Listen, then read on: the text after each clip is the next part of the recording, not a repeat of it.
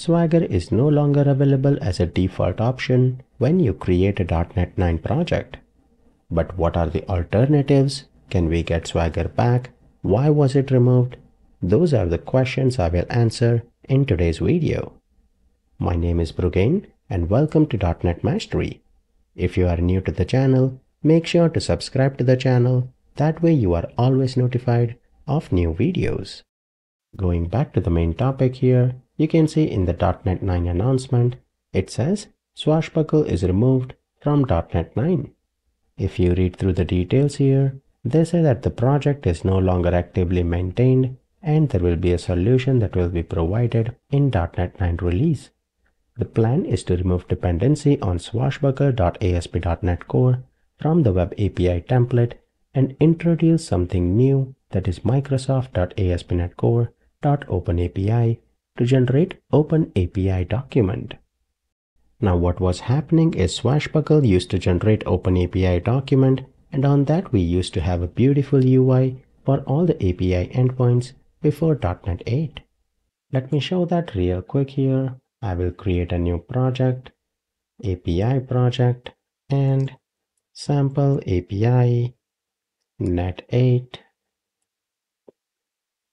Perfect. Let me create that .NET 8 here using the default option. Let me create that.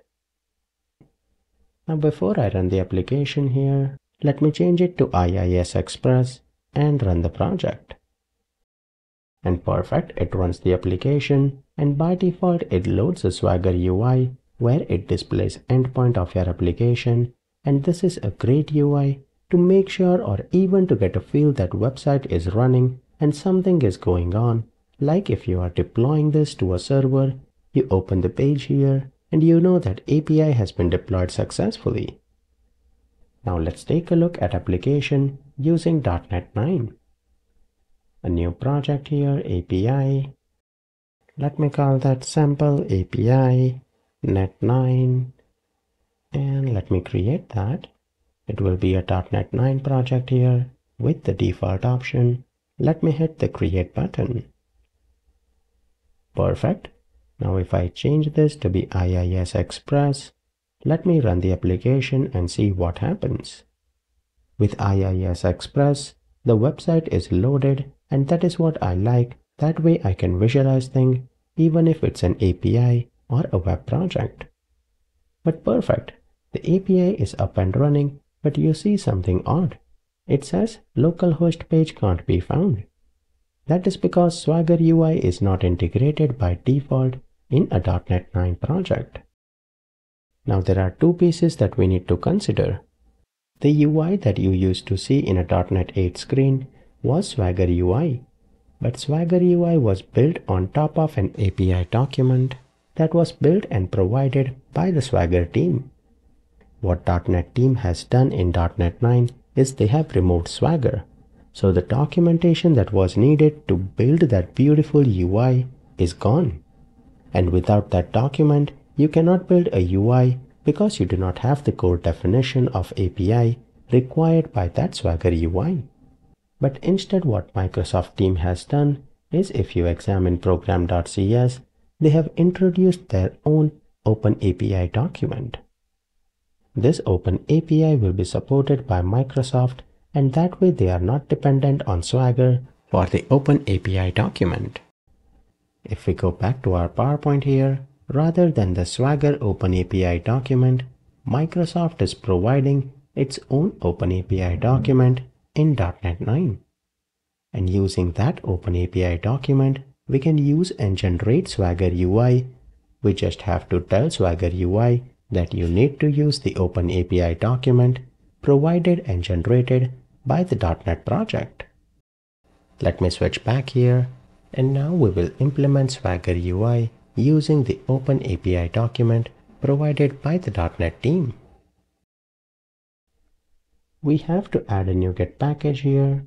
Let me manage that, and we will search for Swashbuckle.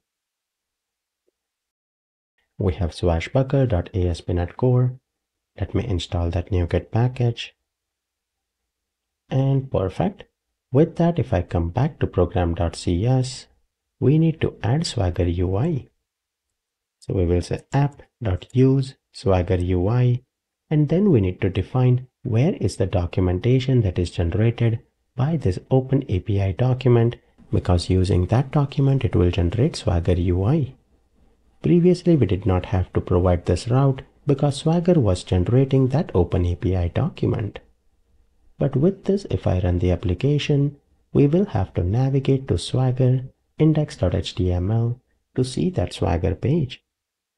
So if I go to Swagger index.html, you can see it loads Swagger here, but it gives an error that it does not have an API definition because that route is not provided. Now on the same localhost here, let me navigate here and I will type OpenAPI v1.json. And right there we have the specification that is needed for Swagger UI. This is the default route that Microsoft has used for its OpenAPI document. So what we need to do is, let me copy this, and where we have added Swagger UI, we need to say that, hey, you need to go to this particular location to get the documentation, and on that document we can build Swagger UI. I will add the route here, and then I will add a title here, Swagger Demo. With that, if I restart the application, now if we go to Swagger, it should be able to load the Swagger UI.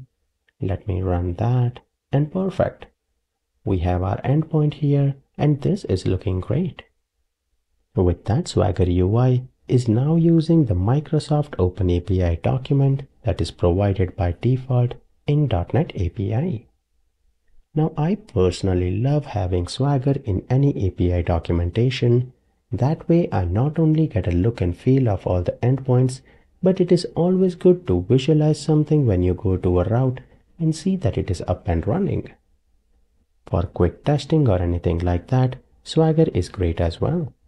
So in my opinion, I love having Swagger UI, and it does not matter if it's on OpenAPI document by Microsoft. That is great.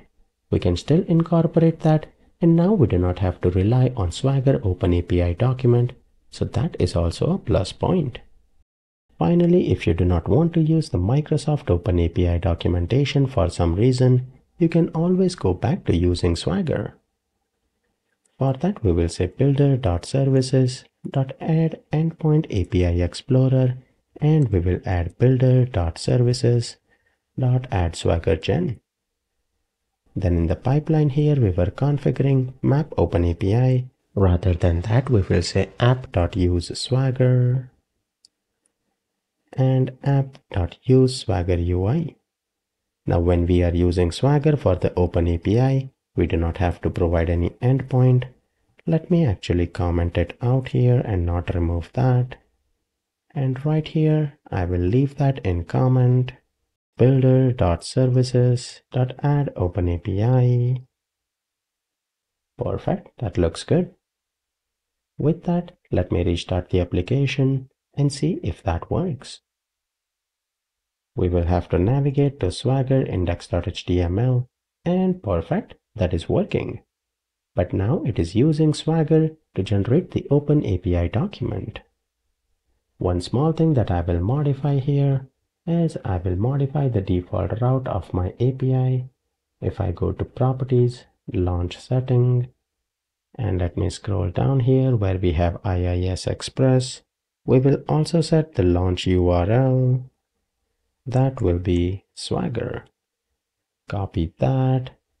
I will paste that here as well. And perfect. Let me run the application. And now by default, it will take us to Swagger. And that is the default page for our application. So with that, you can see if you have to add Swagger to a .NET 9 API, it is not a big task. It is rather pretty quick, and you can get started in a couple of minutes. My personal opinion is I love Swagger UI, and that is what I have been comfortable with, and it also gives me a great look and feel real quick. If you have different ideas on using Swagger, or if you do not like Swagger, let me know in the comments, and I will definitely check those out and provide feedback. I hope you enjoyed the video, and I will see you guys in some other video. Till then, happy coding!